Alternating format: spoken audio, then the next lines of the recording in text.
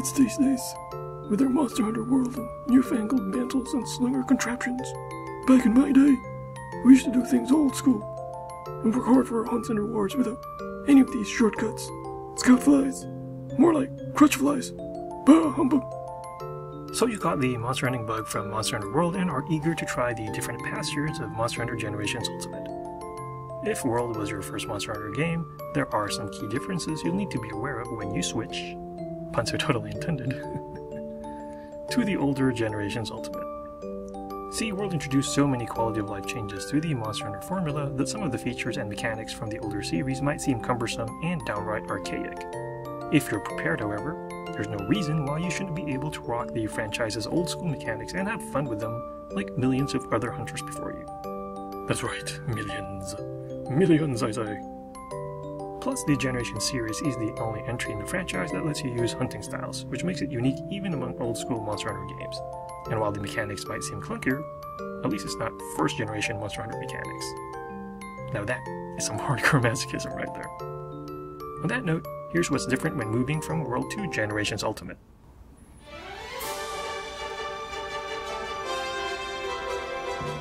Are you impressed by those speedruns in World and their blazing fast times? While I certainly tip off my hat to Monster Hunter World's speedy conquests, they still don't hold a candle to the solo online speedruns from past games in terms of degree of difficulty. And I'm not just saying that as an old school player. That's because online missions for past Monster Hunter games are always scaled for multiplayer, even if you decide to run them solo. Basically, in past games, missions used to be divided between offline village quests and online guild quests. Village quests are like solo quests in World, where monsters have scaled down HP and stagger values to make them more manageable for one player. Guild quests are like multiplayer hunts in World, where the monster gets more health and requires you to inflict more damage in order to stagger them.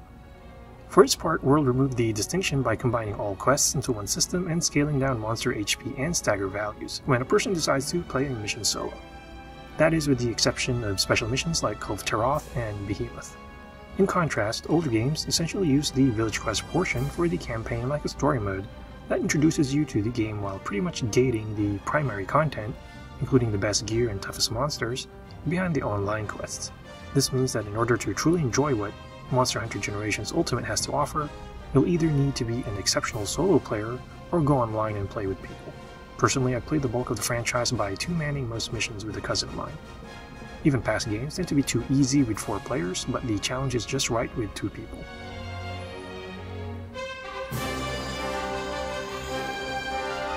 Monster Hunter World introduced tents that allow you to restock on items and change gear while mid-mission. That is not the case with previous games like Generations Ultimate. Out of Mega Potions or Pierce 3 ammo, you'll have to craft them on the field, buddy. Regret bringing that insect glaive instead of a heavy bow gun. You'll either need to suck it up and finish the mission with the glaive, or quit it if you want to use a different weapon. Whatever gear or items you bring with you, that's pretty much it outside the stuff you can gather on the field. This makes preparation even more important.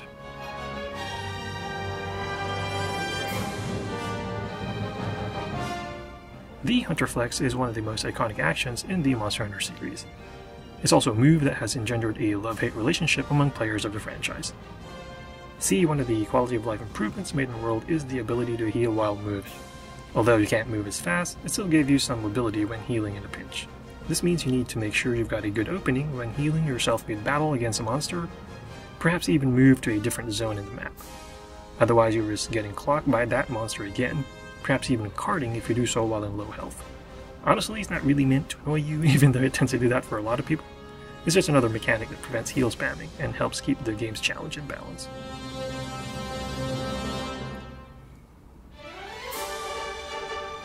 Speaking of moving to a different zone, maps in older Monster Hunter games have hard boundaries between areas.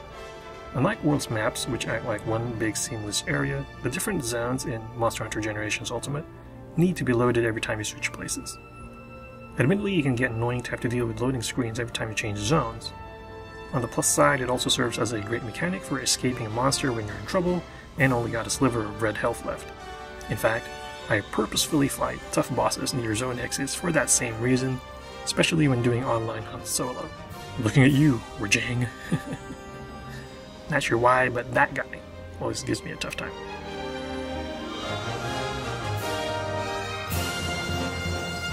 You gotta admire the huntsman for his doggone dedication to keep things old school. That includes opting not to use the slinger, which has since become a vital tool for hunters in World. The absence of the slinger in Generations Ultimate means no latching on wedge beetles for faster climbing, or shooting crystal bursts to stagger monsters. You can still use dung, sonic, and flash bombs, but your hunter has to literally throw them at the enemy, with flash bombs especially requiring good aim and placement in order to work.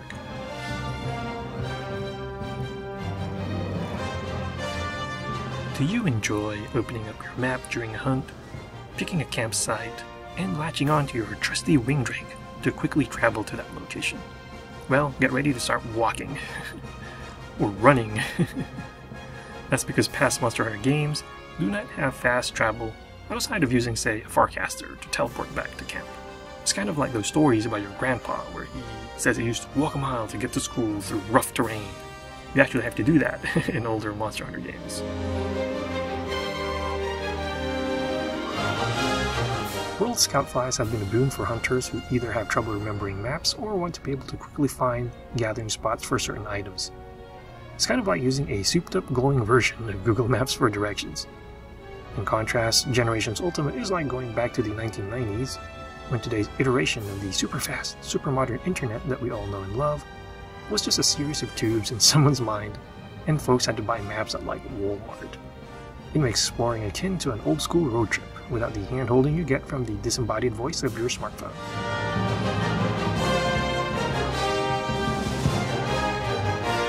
If you've gotten used to bringing up that radial menu and quickly picking items, well, that's gone in Monster Hunter Generations Ultimate. And while the 3DS version of the game allowed you to use the second screen as a quick-action shortcut menu, the Switch version limits you to one screen, which gives you less flexibility in crafting and picking items right away.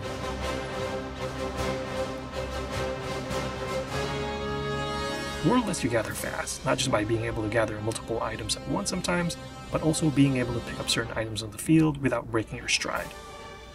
That pretty much goes proof in Generations Ultimate, where you have to park your character at a gathering spot and spend extra time collecting stuff, whether it's herb, a god bug, or a macalite ore.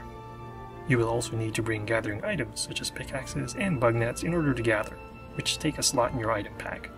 Those things can break, by the way, at least when you're doing gathering as a hunter. That's why I recommend doing gathering runs as a Palico, since they possess unlimited gathering contraptions and those contraptions don't break.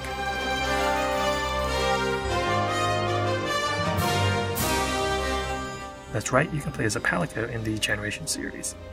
Although a lot of the aforementioned differences I've mentioned so far can be seen as downsides from a quality of life perspective, the ability to play as a cat is actually one of the advantages that Generations Ultimate has over the newer Monster Hunter World.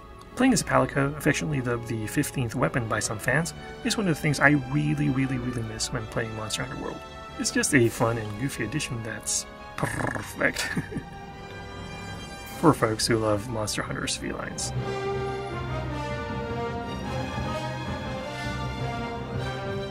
World allows you to have partial skills without fully investing all the necessary points for the full skill. Investing 1 point in Part Breaker, for example, gives you the level 1 version of the skill for 10% damage towards breaking parts. 2 points gives you level 2 for 20%, and 3 points gives you the full skill for 30% damage. In Generations Ultimate, skill points typically need to be added in sets of 10, and you're required to have the full complement of points invested in order to activate the skill. Otherwise, you don't get the skill at all. You have exceptions such as Attack, which has various levels, but those are on top of the original 10-point threshold. So you get Attack Up Medium when investing 15 points, and Attack Up L when investing 20 points. Armor in Generations Ultimate can also come with negative skill points, which end up as penalties instead of buffs. Get enough negative points in the attack skill, for example, and you'll end up with an attack down debuff that lowers your damage.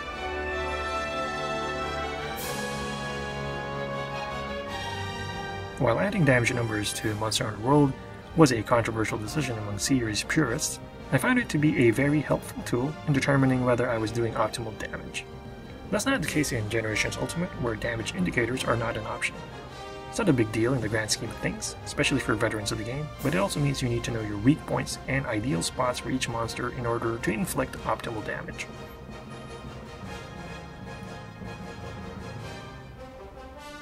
If you're in love with that Temporal Mantle or that Affinity Booster, you're going to miss them when transitioning to Generations Ultimate. That's because special equipment such as mantles and boosters don't exist in the game. This will make the game's tougher monster fights especially difficult, but that's honestly par for the course for any old school Monster Hunter game. Historically, adapting the Monster Hunter isn't necessarily about the game getting easier over time, but the player actually getting better. Basically, you are your own wall.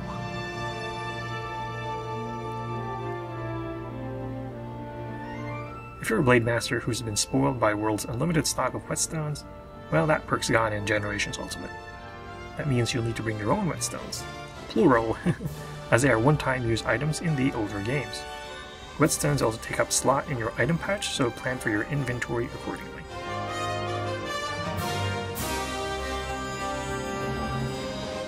The behind-the-shoulder orientation from Monster Hunter World has made gunning so much easier, especially as far as aiming is concerned. Generations Ultimate, on the other hand, uses a camera angle that's more oriented toward an action game, which can make aiming more challenging. You have the option to switch to first-person mode for better aim, but that also roots you on the spot, which you don't want to do too long in any Monster Hunter game. Otherwise, there's an option to use a reticle that you can freely move around without zooming in. Pogun users also lose special ammo such as Wyvern Heart, Wyvern Snipe, and Wyvern Blast. On the plus side, you get a nice selection of hunting arts to help you out.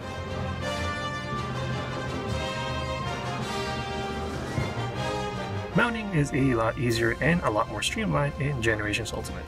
You don't need to worry about moving from one body part to another.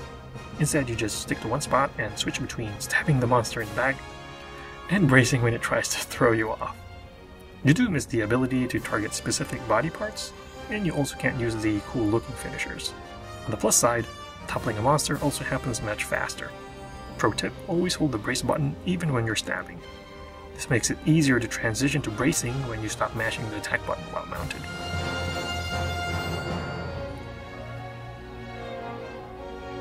When monsters converge on the same zone in World, it's usually an opportunity for you to sit back, maybe heal or sharpen, and also get free damage as the creatures fight each other.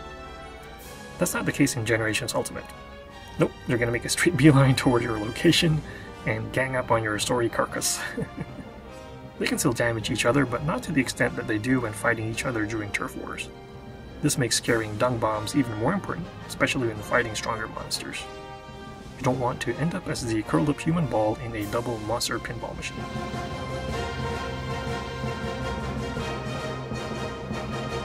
As someone who likes to try different weapons and fewer craft armor sets, the lack of a training area is something I've lamented in older Monster Hunter games. It's just nice having a practice area where I can test damage as well as weapon moves. One alternative in Generations Ultimate is to load up a gathering quest and just practice in camp. It's not the best, but like Mighty Number 9, it's better than nothing.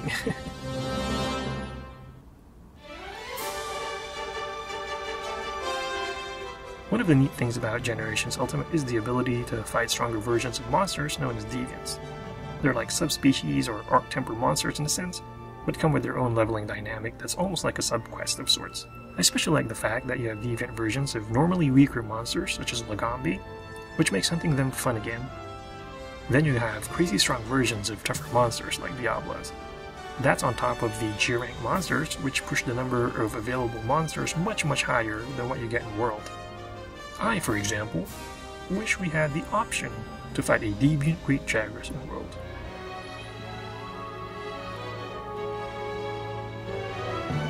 This is not a gameplay thing per se, but it's more of a cosmetic thing. While World definitely has much better graphics, the art style in Generations Ultimate is actually a lot flashier. Instead of the more realistic visual approach taken by Monster Hunter World, Generations Ultimate has an almost anime-style vibe with its armor and weapons, the designs of which I actually prefer. Rainbow pigment also looks much nicer to me in Generations Ultimate than it does in World. Rainbow pigment also looks much nicer to me in Generations Ultimate than it does in World, which looks like you're rotating between puke green and tar brown. I know I've said this in videos before, but it bears repeating.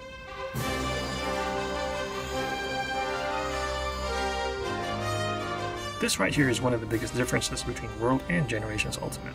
I also consider it to be the biggest advantage that Generations Ultimate has over World, because you end up getting a diverse set of gameplay options that you've never seen in the series. I mean, I don't think I've ever used guild style while playing Generations or Generations Ultimate.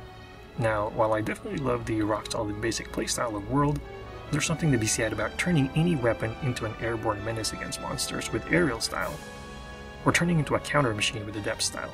With 6 styles multiplied by the number of weapons, Generations Ultimate gives you a wide array of combat options to choose from.